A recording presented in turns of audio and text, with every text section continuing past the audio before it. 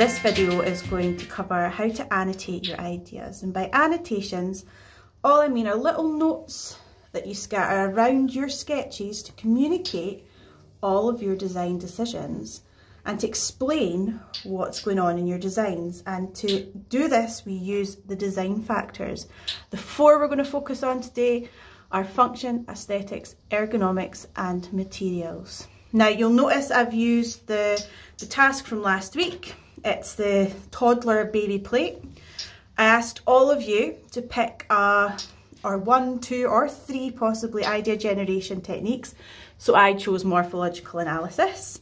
I've got 2 columns here, both materials, so I can have some combinations of materials. I've just decided it's going to be an animal because we had to make it fun for kids, and kids and babies love animals.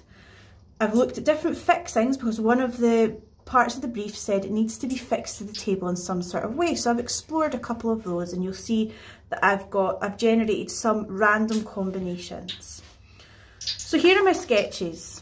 You can clearly see what they look like, but you don't know anything about these sketches. You don't know how they work. What's this strip here? You know, why is this part here? What's this tab for? So we need to explain these things in our annotations. So we'll start off with the duck.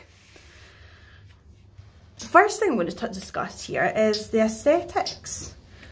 So it's a fun duck shape to encourage babies to eat.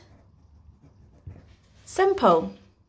That shows me that you have an understanding of the brief. You know that you had to make it a fun shape for the kids to encourage them to eat, and you've said that and backed it up with your sketch here. This part here is a little clamp that screws so that it can fix onto a table. So clamp, screws onto table for grip.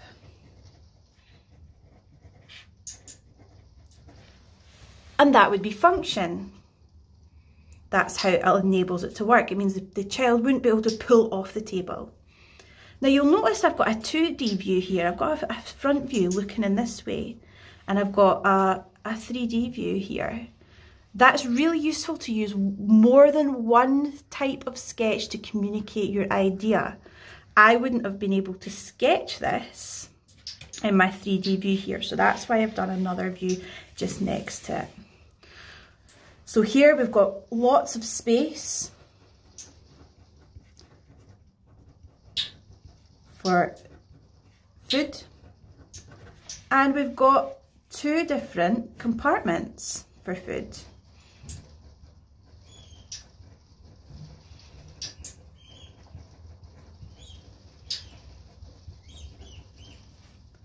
Again, that was in the brief.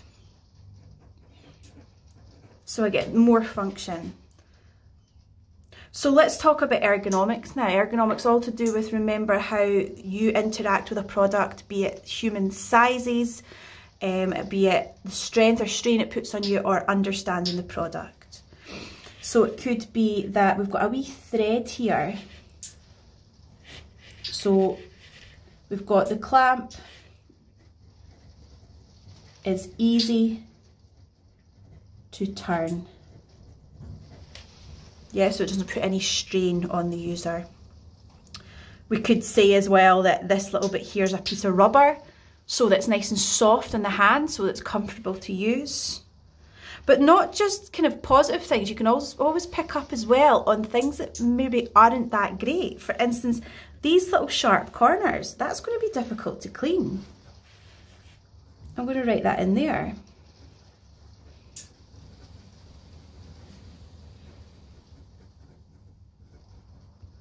Ooh, too clean.